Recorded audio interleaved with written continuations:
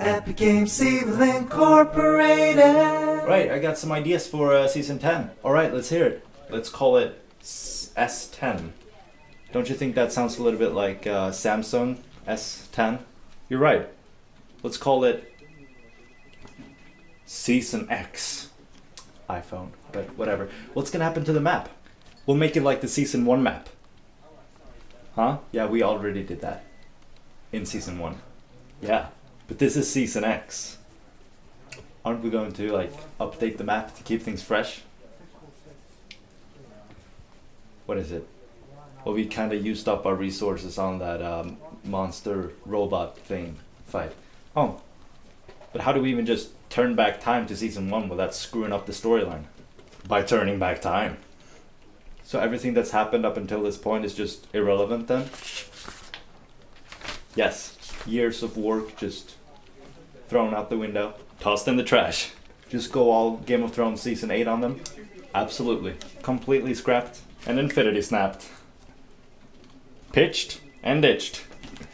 What's next? In Season 11 some guy just wakes up and it was all just a dream?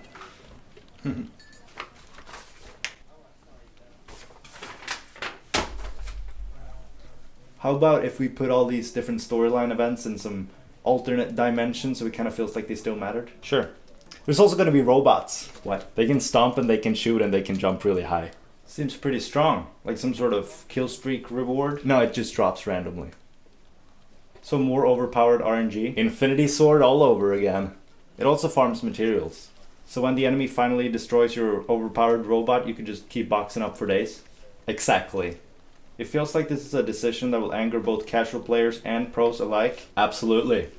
Why? To keep the game fresh. What keeps the game fresh? Anger. You might be right. Also, the colors of the buildings in Dusty Depot, they're gonna be in the wrong order. Come again? Keeping the game fresh and exciting. But that doesn't make any sense. If we went back in time, shouldn't it be the same? Do flying buses and tiny trampolines that shoot you sky high make sense? Thought so. So Dusty finally has good loot now that it's fresh and exciting? No, it's still terrible. Alright, so no one's gonna land there despite it being the only change to the map. There's a giant meteor frozen in time right above it. Pretty cool. It'll balance things out. We vaulted some vehicles too. Vehicles, huh? Ballers, quad crashers, mounted turrets. Also campfires now heal vehicles. What vehicles are we going to heal? I don't know. Maybe those robots? Or drift boards? Sure. The snow, is it finally gone? Nope. So we're keeping it until winter, and then when winter finally comes, we're gonna have to keep it another couple of seasons. Right on. Exciting. Since we're keeping it on the low and vaulting a couple things, I guess the patch is not gonna be too big, right? No, it's gonna be the biggest patch in Fortnite history. Oh. Don't forget to smash the like button if you enjoyed it, helps me out so much, thank you. So we're keeping it until the winter, and then when winter finally comes, we're gonna have to keep it on a... When winter finally comes, we're gonna have to keep it on a...